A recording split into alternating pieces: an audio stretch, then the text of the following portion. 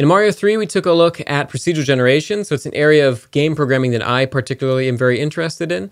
It allows, programmers to really take advantage of the CPU's resources and take away from design time in order to, if your algorithm is good, construct a large amount of, sort of content assets that you can use to also regenerate every time you run the game and make it a different experience every time. So games like Minecraft in particular capitalize on this tremendously, but they have slightly more sophisticated generation algorithms than we've used. In this update, we're just going to add an avatar to the screen. So we're going to add an alien, so a sort of faux Mario to the scene. It's not going to be able to move in this update just yet or really do much of anything. It's there more for illustration, just to mock up sort of what we have going forward, but it is a step towards realizing the full sort of vision of the Super Mario Brothers mockup. So let's transition over to the code here. We're going to really store the player inside of the map. And also one thing to note too, in the graphics folder, I've gone ahead and added the bluealien.png, which you'll see in the distro. We have the sprite sheet from before, which is just blocks, but we have the actual bluealien.png, which has all of its frame data. So this first frame here is a standing frame, but then we have things like walking and ducking and climbing a ladder, jumping, so on and so forth. So it has quite a few different frames for different use cases, depending on if you want to go out and explore some other things with the distro, but we're just going to use a few of these throughout the track. So let's go back to map. And what I want to do is create a player object, and we're doing this before we created the player class. But what I'm going to do is I'm going to say self.player is equal to player, and I'm actually going to pass in self. I'm going to pass in the map object to the player, so the player has a reference to the map data when we're constructing it. So this is important. We're passing in a reference to self, which is the map itself going into the player. So very useful. Now what we're going to do is I'm going to go down to the update function. Now we're not doing anything with the player in terms of updating it this iteration, but we're going to add it just for going forward, just sort of to proactively anticipate that we're going to need to do so. We will in this iteration need self.player render here in the map render function.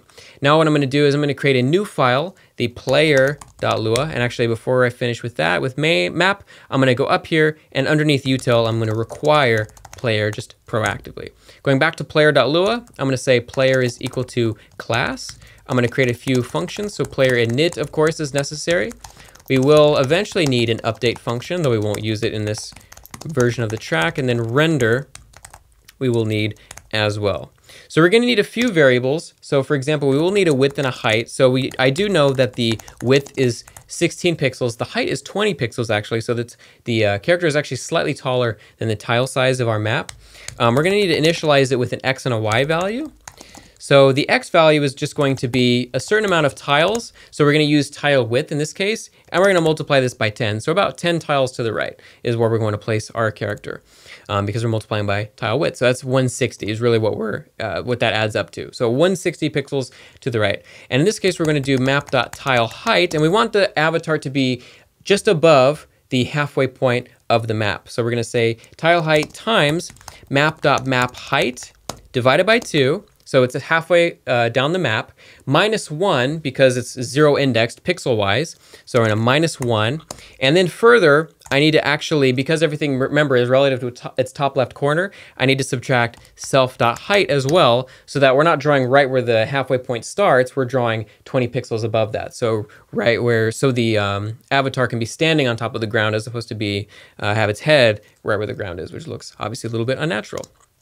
Another thing that we're going to need to do is define the texture data and the frame data for our Mario avatar. So we can say self.texture equals love.graphics.newImage, where we take in graphics bluealien.png, and then we can say self.frames is equal to generate quads, which is the function that we wrote before to splice up our frame information for this for the tile sheet.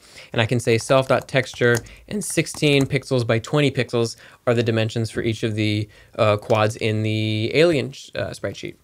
So then I can say in render, I want to love.graphics.draw our texture. I want to draw frames 1, so that's the very first frame that we split up, and that's just a standing frame. And then I want to do self.x and self.y, just like so. Now if I run this, It looks like map is a nil value for player, so I'm going to go back over here, and I forgot to pass in map as an argument to player init, which is very important. Don't forget to do that. Remember, that's the self that we're passing in from the map when we actually instantiate the player in the maps constructor. I'm going to go ahead and run this again, and we do indeed see we have our alien drawn there with a bush beside him, and we've got a couple gaps there to show our sort of random generation in a way that we didn't get to see in the last iteration. So that's it for drawing Mario, so pretty straightforward. In Mario 5, we're going to take the next step. We're going to add the ability to move Mario left to right. Even though we're not going to have any animation just yet, we're not going to have collision, we're going to get to all that very soon, but for now, join me in Mario 5 as we add keyboard input to move Mario. See you then.